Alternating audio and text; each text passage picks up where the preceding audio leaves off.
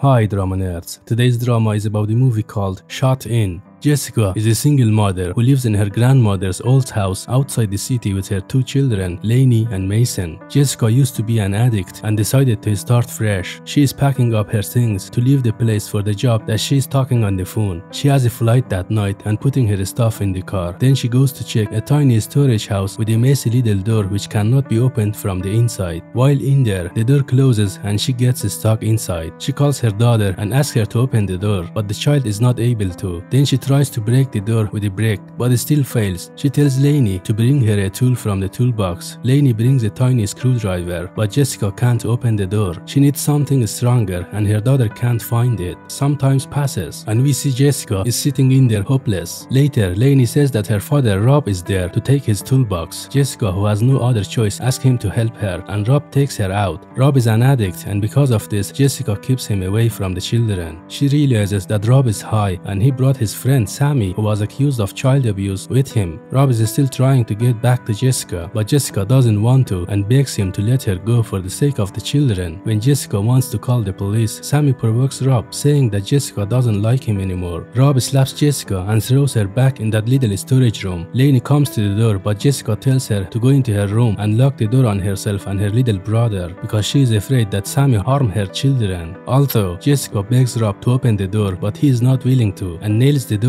and injures Jessica as well. She hears Sammy's voice telling Rob to take his kids to his house. Jessica begs to keep Sammy away from the children. Rob throws some white stuff in for her and tells her that she will not leave unless after using that stuff. Then the door closes and they leave the house. Her husband doesn't want his wife to be clean because then she will leave him. Jessica, thinking that they took the children away, and cries in despair, but after a while she hears Lainey's little footsteps. She asks Lainey to go and lock the outside door of the house. Then she asks what happened to Rob. Lainey says that he nailed the door. Jessica tells her daughter to find her phone, but Lainey can't. A few hours later, Lainey comes and says that she is hungry, but all the food is in the car and Rob took the car key. The only food left in the house is Jessica's grandmother's apple jams. She pours some of it into a dish and gives it to her daughter and tells her that her brother should also eat. It is night and the poor mother is sleeping on the ground. Lainey is also laying on the other side of the door because she is afraid of being alone. The next day, she gives apple jam to the children again and realizes her wound is not doing very well. She asks Lainey to find something hard and metal to open the door, but the kid doesn't understand what she means by that and it is frustrating for Jessica. A few minutes later, Lainey returns with a screwdriver. Jessica gets excited and thanks her baby, then starts digging the floor to find the way down into the basement. But her excitement didn't last long as Sammy, her husband's friend, is there. Jessica panics and asks Lainey to lock the door again on herself and her brother. Sammy comes to the door and tells Jessica that he wants to take Lainey away because Rob owes him some money. When Sammy wants to go upstairs, Jessica offers to give him the powder that Rob gave her earlier, but first Sammy must open the door for her. Sammy accepts the offer, in which he will leave them alone but won't let Jessica out because he doesn't want to do anything against Rob, his friend. Jessica tells him that she has no other choice. If he really leave them alone, she will give it to him. When Sammy sticks his hand inside for the white shit, Jessica stabs his hand with a screwdriver and penetrates it deep by a brick and pins Sammy on the ground right in front of the door. Sammy screams and swears at Jessica, then starts begging. Jessica doesn't pay attention and continues to dig the ground. Sammy tries to provoke her to use it again, saying she will not be clean to others no matter how much she tries. Eventually, she will return to drugs because an addict is always an addict. Jessica cuts his hand again to shut him up.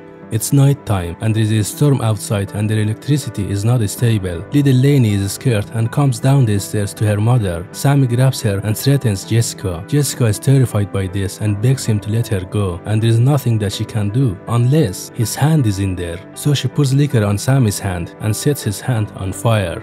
That poor hand though.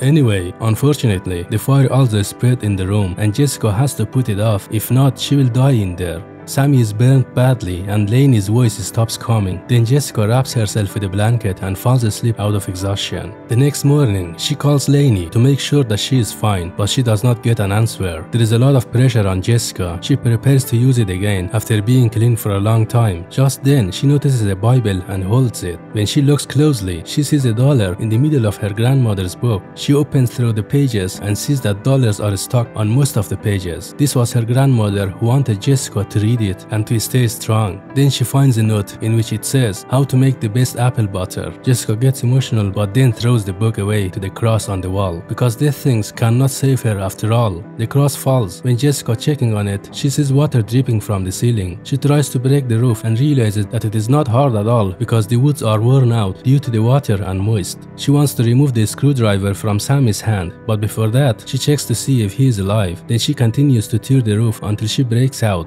The hallway is full of apples and the bedroom door is locked. Jessica breaks the door and goes into the room. The room is a mess and something is crumpled under the blankets. Jessica is scared and pulls away the blankets while imagining the worst, but she finds her two children sleeping in there. The children are hungry. She takes them downstairs and takes Sammy's car key, but it is still stormy outside. Rob took his car keys and Jessica can't go anywhere with the car. She's like, maybe the car door is open. She tries her luck, but the door is locked. She has no choice but to break the car window to take the food. When they are rushing inside, Lainey drops the biscuit on the floor. Then she asks her mother to bring them for her. When Jessica goes to get the biscuits, she notices Sammy is standing behind the window and is still alive. Jessica is horrified by this and she rushes inside, but she finds the door locked. She breaks the glasses and rushes toward the sound of children crying and finds them where Sammy is holding them. Jessica begs him to let her babies go, but Sammy wants revenge. Just then, Rob comes in and shoots Sammy.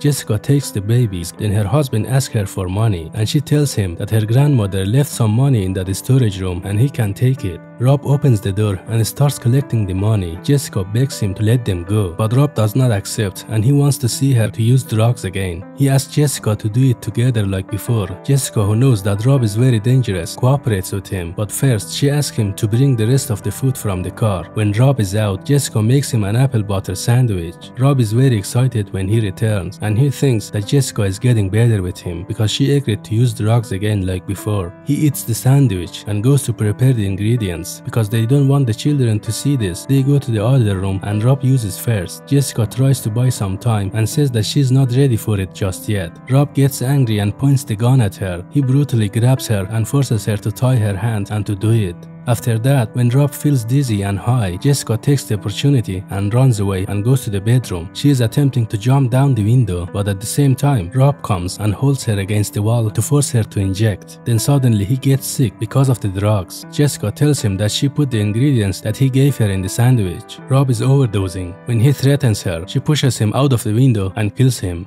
The last scene shows some time later when Jessica has changed her mind and she has not left her grandmother's place and decided to stay and live by selling apple butter. Her business looks good and the happy little family lives together.